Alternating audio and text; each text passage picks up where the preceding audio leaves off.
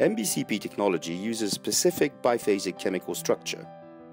Providing a stable environment favoring cell adhesion and osteoconduction, hydroxyapatite is combined with the highly soluble tricalcium phosphate to promote bioactivity through the liberation of calcium and phosphate ions. The specific structure of MBCP consists of micropores, with microscopic crystals absorbing biological fluids and local growth factors while increasing permeability, and macropores, enabling cellular colonization, neovascularization, and newborn formation. MBCP is synthetic and fully resorbable. MBCP is available in chips, shapes, and injectable paste form. Specific delivery systems are used to facilitate implantation. Immediately post-implantation, biological fluids, blood, localized growth factors, non-collagen proteins diffuse in the network of micropores and macropores.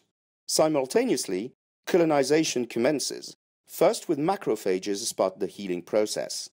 These macrophages nest in the micropores and secrete growth factors promoting healing and osteogenesis as they begin to absorb and resorb the bioceramic.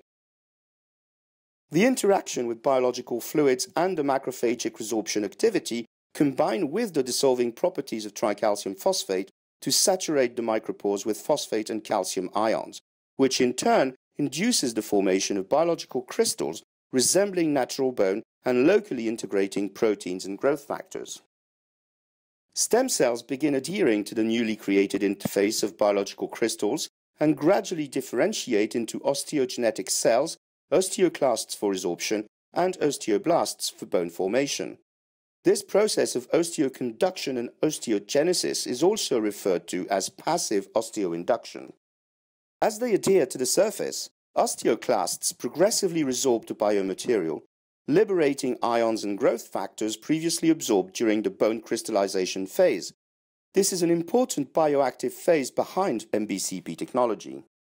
Osteoblasts from bone marrow and stem cells migrate to the surface freshly remodeled by osteoclasts. Stimulated by local growth factors and ionic release, they begin synthesizing the extracellular matrix by depositing a combination of collagen fibers and non-collagen proteins that are both osteostimulating and osteoconductive. Intercellular communications are promoted, calcium and phosphate ions are absorbed and participate to the mineralization of the newly formed matrix. At the same time, new blood vessels are formed to nourish the newly formed bone. Progressively integrated within the mineralized matrix, osteoblasts mature into osteocytes, thus participating to the reconstruction of the overall bone architecture. The new bone increasingly becomes lamellar, filled with collagen fibers and blood vessels, gradually replacing the synthetic matrix and acquiring the properties of natural bone. A few months into the process, bone remodeling progresses, promoted by mechanical constraints unique to each implantation site. As part of this process, more and more synthetic biomaterial is resorbed until eventually it is completely replaced by natural bone.